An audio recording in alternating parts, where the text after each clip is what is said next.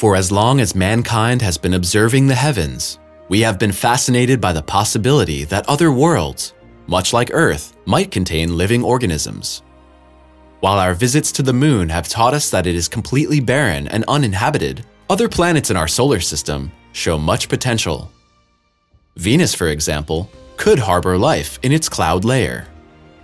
Europa and Enceladus could be teeming with life in a subsurface ocean of liquid water. Even Titan's liquid hydrocarbon lakes are a fascinating place to search for exotic microbes. If you enjoy our videos, feel free to support us with a thumbs up, subscribe to SimplySpace, and stay tuned for future videos.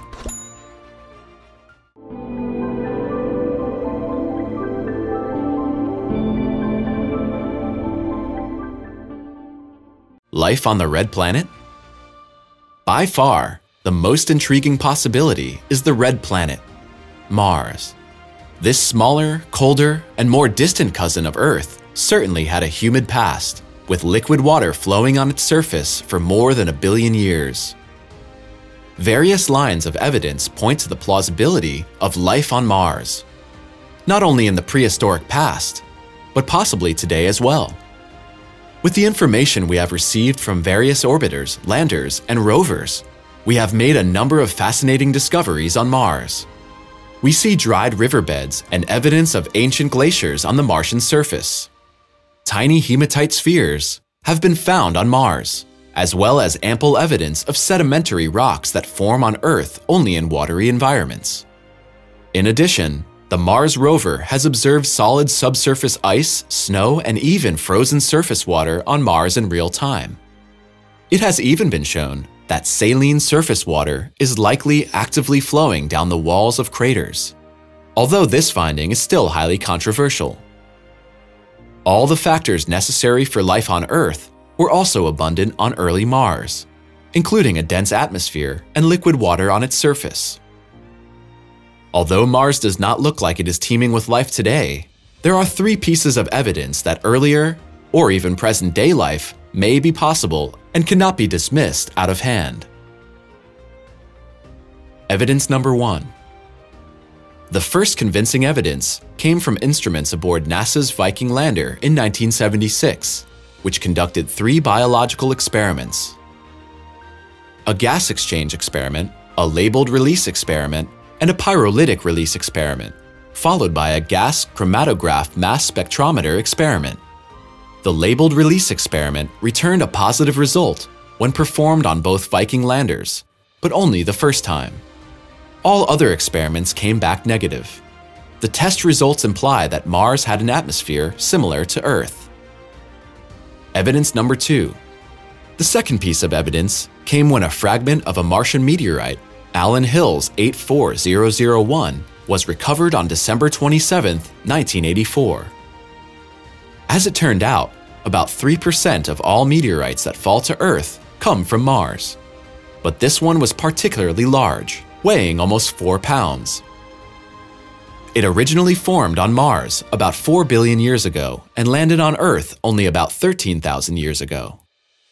A 1996 look inside revealed material that could be the remains of fossilized organic life forms, although they could also have been formed by inorganic processes. Evidence number 3. Finally, the third piece of evidence was provided by NASA's newest Mars rover, Curiosity. As the seasons changed on Mars, Curiosity detected burps of methane emanating from specific subsurface locations, but only at the end of the Martian winter and with the onset of the Martian spring. Again, this is an ambiguous signal at best, as inorganic geochemical processes could be seasonal and lead to the release of methane. But organic biological processes could also cause this. 5 possibilities for life on Mars.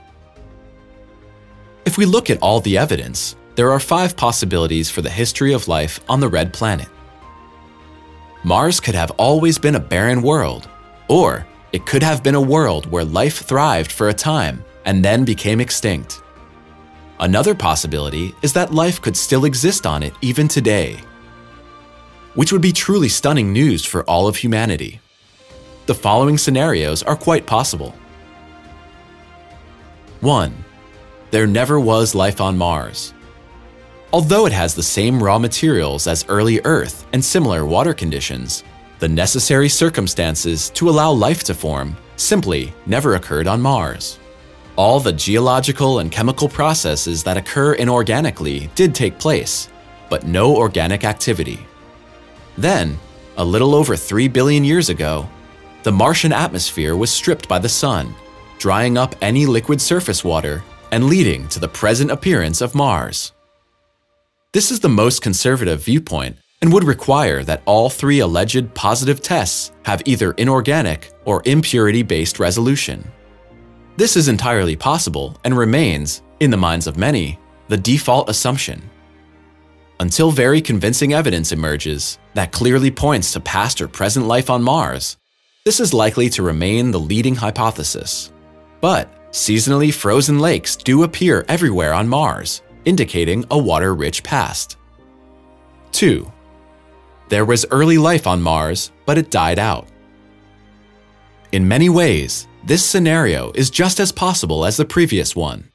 It's very easy to imagine that a world with a dense atmosphere similar to early Earth, with stable liquid water on its surface, continents rich in geological diversity, volcanoes, a magnetic field, a day similar in length to ours, and temperatures only slightly cooler than those of today's Earth, could lead to the flourishing of life. However, the loss of Mars's atmosphere had profound effects on the planet and may have led to the extinction of all life on Mars.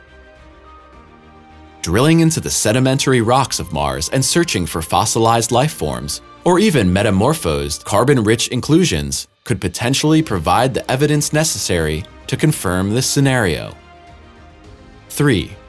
Mars harbored early life, and it still persists in a mostly dormant form beneath the surface.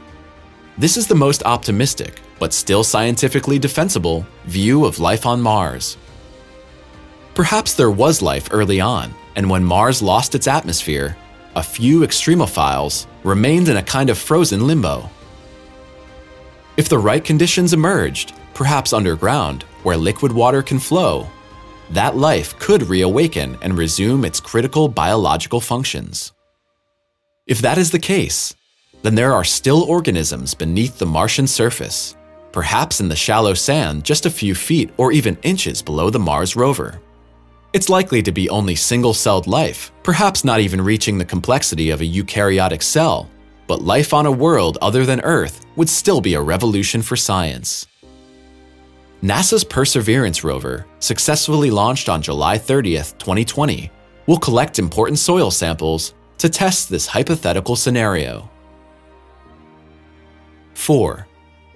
There was no life on Mars until pieces of the Earth hit it. 65 million years ago, a very large, fast-moving body slammed into Earth, creating the Chicxulub crater and throwing up enough material to envelop the planet in a cloud of debris, resulting in the 5th major mass extinction in Earth's history.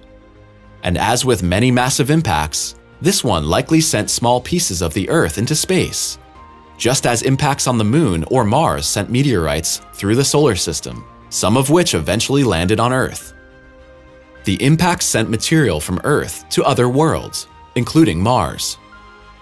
It's extremely plausible that organisms from Earth got to Mars and began to reproduce, whether they thrived or not.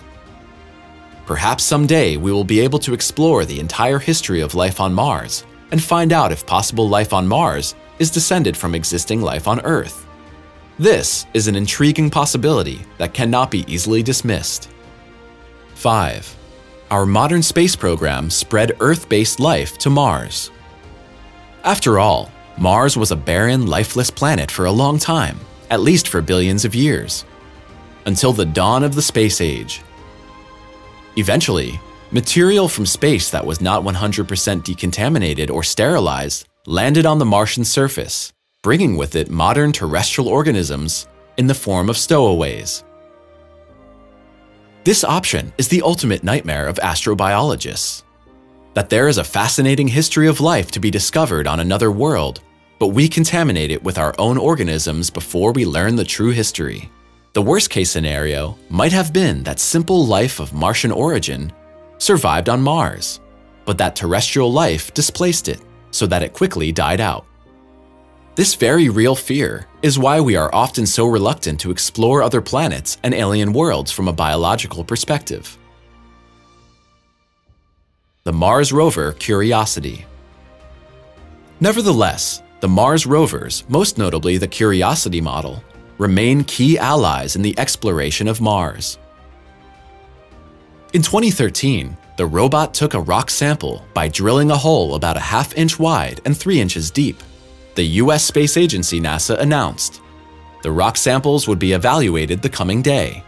The sample revealed that there was water with a relatively neutral pH, laying a foundation for microbial life.